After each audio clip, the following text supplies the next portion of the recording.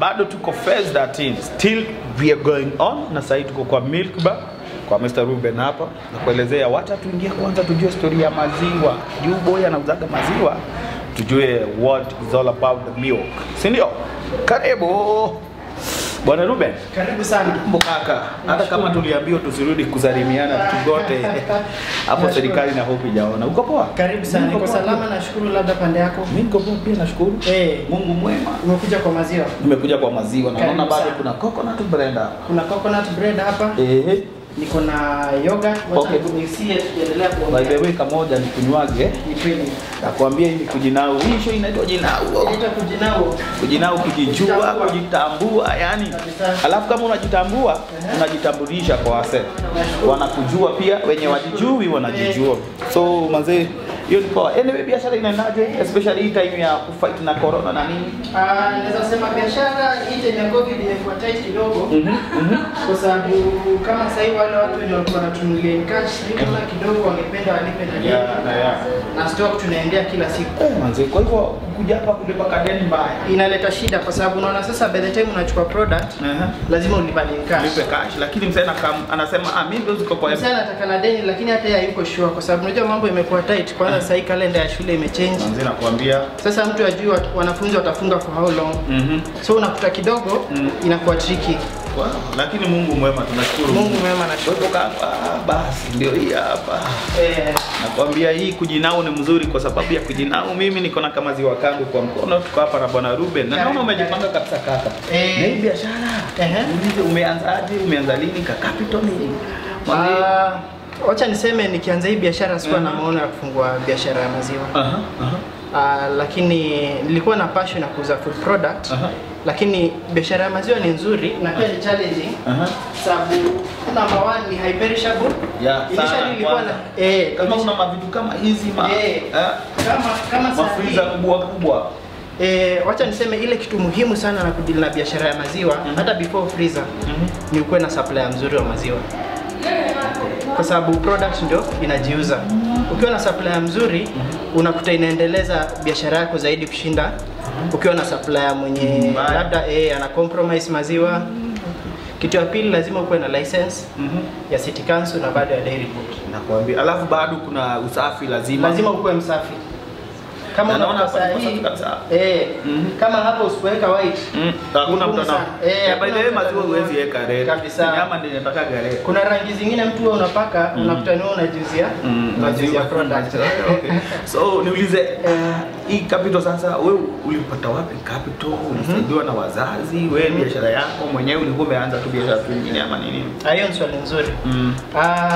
Mimi previously mimi ni accountant. Bwana mahesabu wewe. Mimi ni hesabu nimefanya kwa benki miaka 4. Wacha mchezo. Kweli. Mnasikia wazee. Wazito nyinyi mnakaa hapo unasema mimi na bado hata kumaliza form 4 hata hujaenda resort kama mimi. Lakini si kusema ndio ufungue biashara ya maziwa lazima uko na cheti. Biashara ya maziwa ni interest.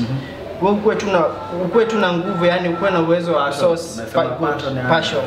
Na the reason why nimesema kwa maziwa si lazima ukuwe kuna freezer kwa sababu unaweza kuwa ukifanya nje yani una deliver. Unaenda una source kwa shule kama ni Primrose kama environment yetu kuna shule inaitwa Primrose. Unajua iko pale. Kuna kampuni inaitwa Ken Blessed, kuna kampuni inaitwa Kevian. So unaenda ukichukua order. So unapeleka. Kwa hivyo unahitaji fridge. Order inakuja kama umepeleka na si lazima uwe una gari. Unapangana na mtu wa motorbike. Okay. So unaweza kuta ndio umefungua biashara ndogo lakini biashara nyingi iko kuna pande ya nje. Umelitoa kama yai.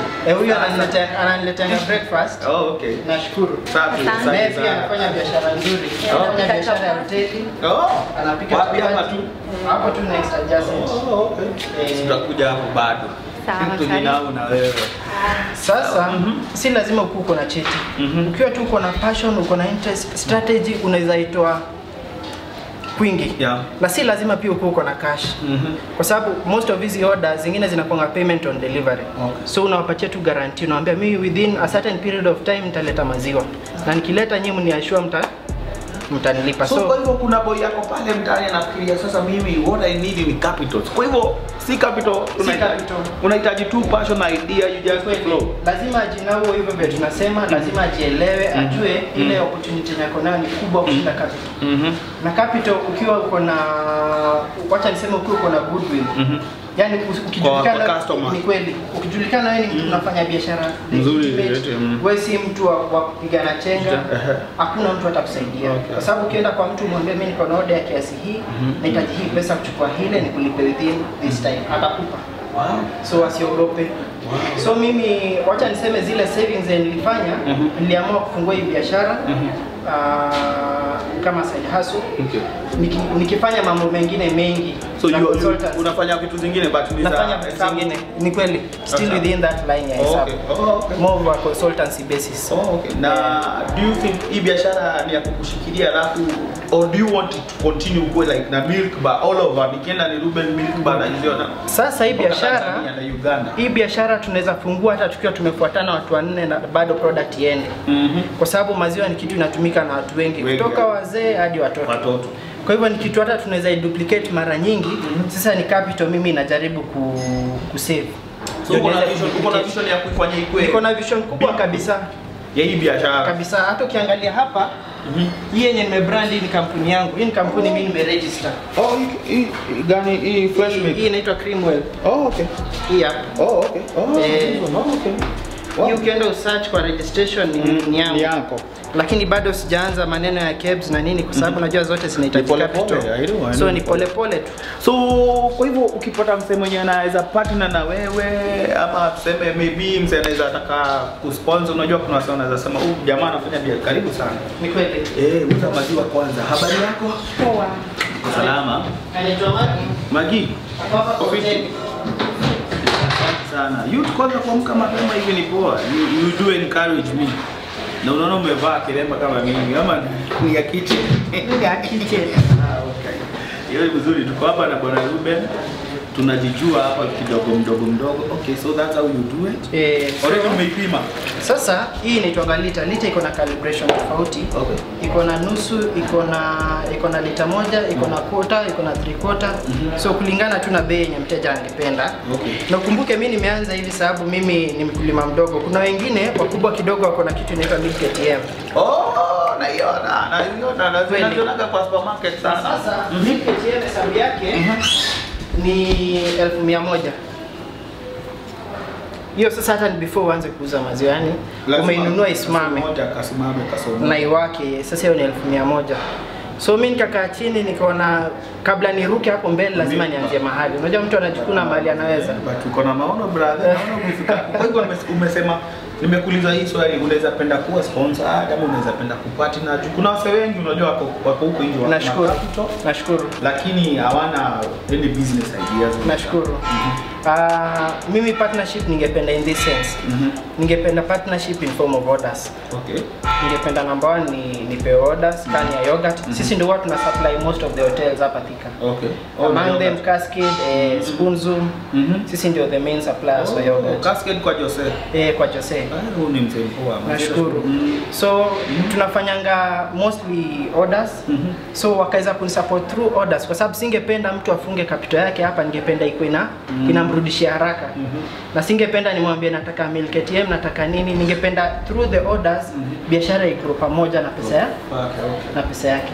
Si akupatie do wewe uende ukafanya nini. Mimi singependa hivyo, ningependa nipatie orders ndio niweze expand. The reason tunauliza hivyo kwa sababu there are so many business wase wengi kuna biashara za hoteli, kuna institute so many. Ni kweli.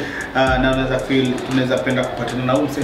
Na vile how I can tell that you're brilliant about this. Ni kweli. So ningeuliza kama uko hapo nje, uko na shule, uko na hoteli and you need a true person, mnaweza partner na yeye akuleteage maziwa on time, good milk, good yogurt, zote za kala zote.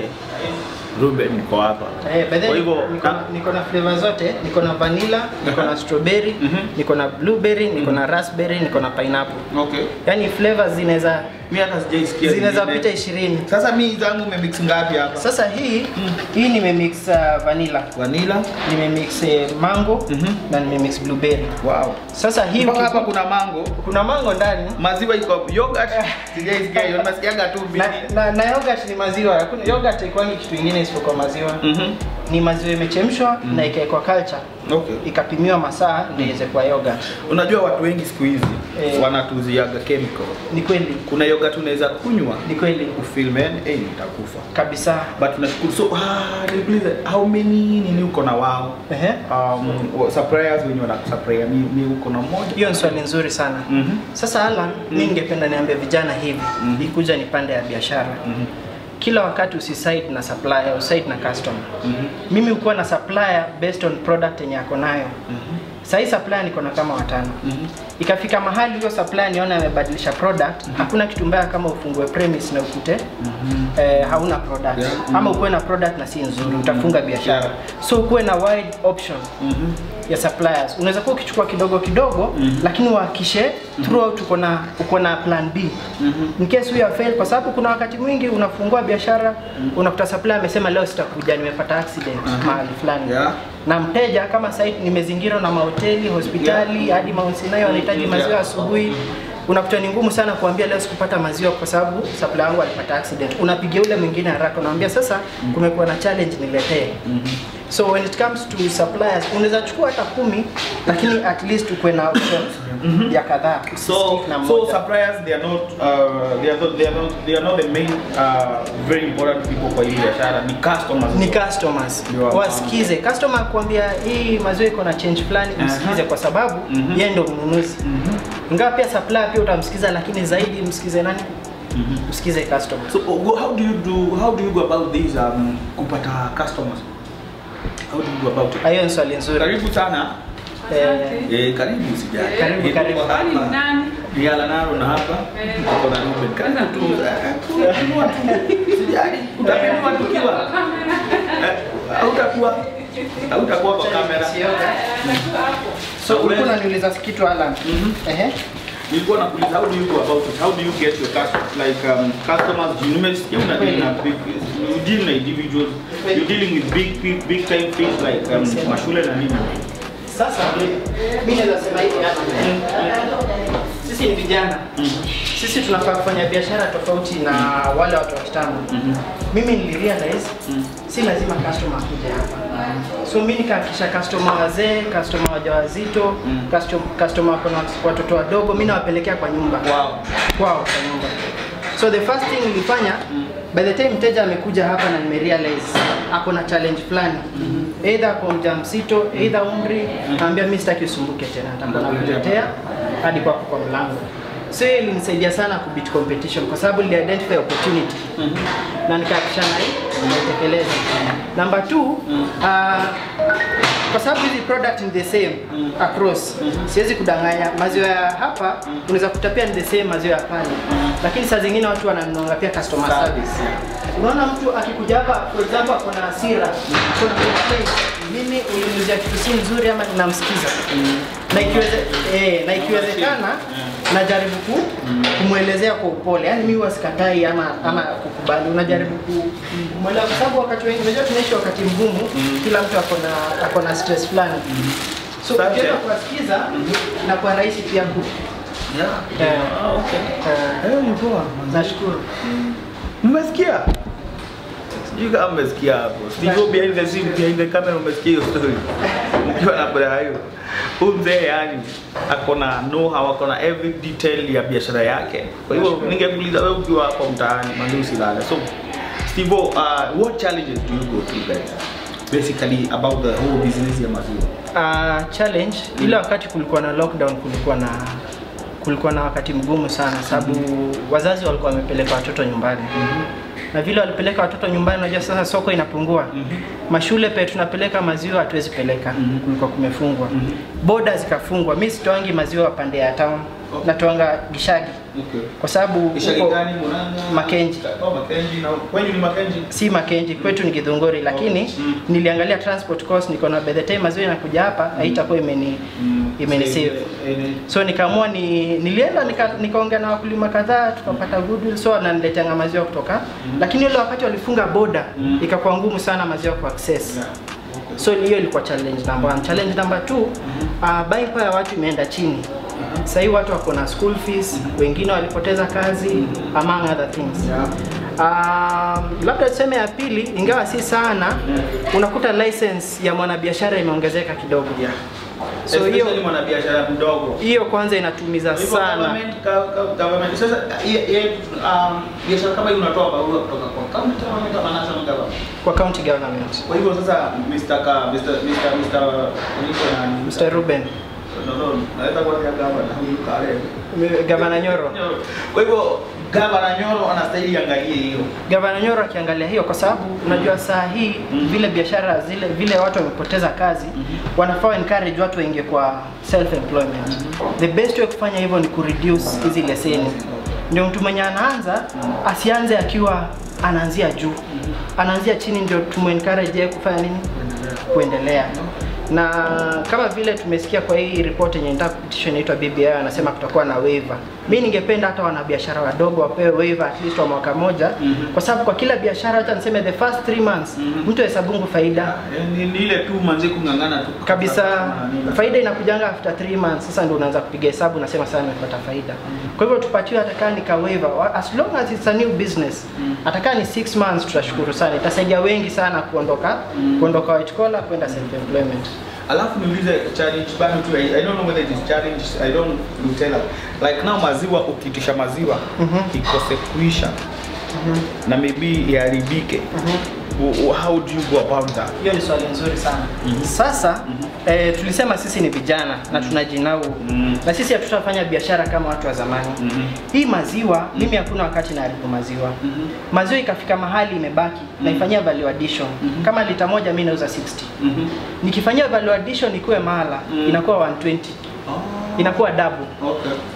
Nikifanyia value addition ikuwe yogurt inakuwa 150. Naona so mimi pande yangu hakuna kitu napoteza.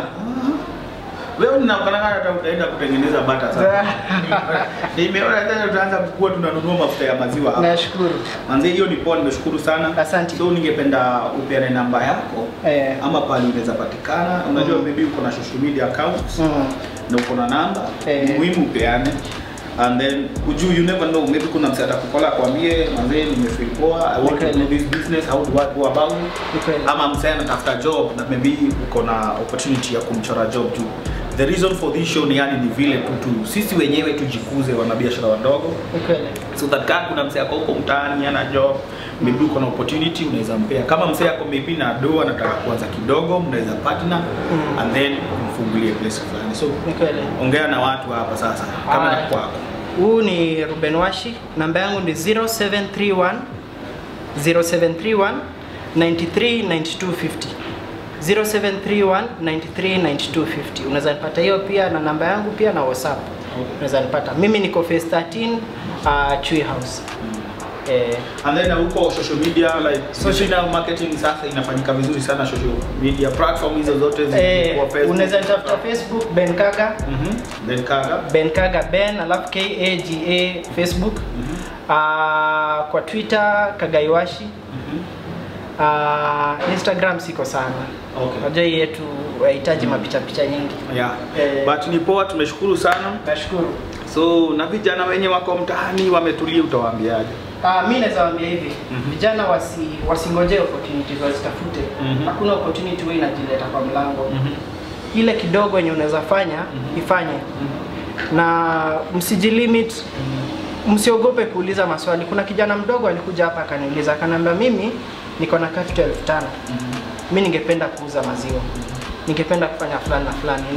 Nikamwambia kile yenye anaweza fanya best ni mimi nimpatie product. Yeye azungushe. Alikuwa anazungusha yogurt town.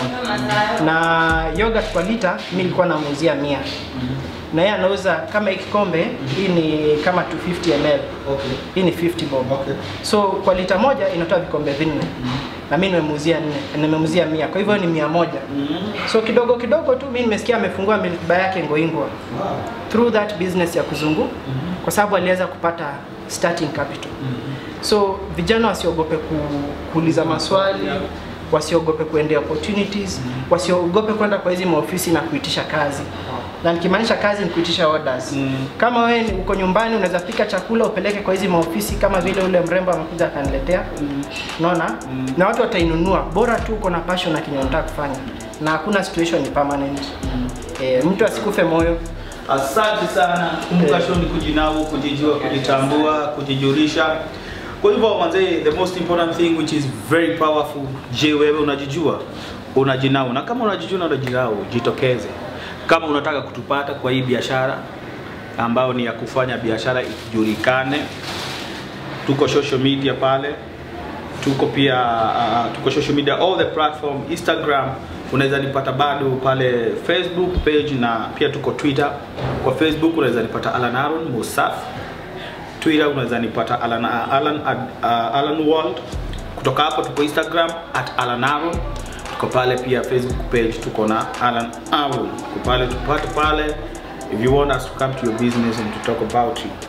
Also, if you want to sponsor these small businesses ama kupatana na wao, wapate kwa namba zao ama unaweza wapata kupitia sisi. God bless you big time. Thank you very much. Show ni kujijua, kujinao, kujitambua. Yeah man. Yeah.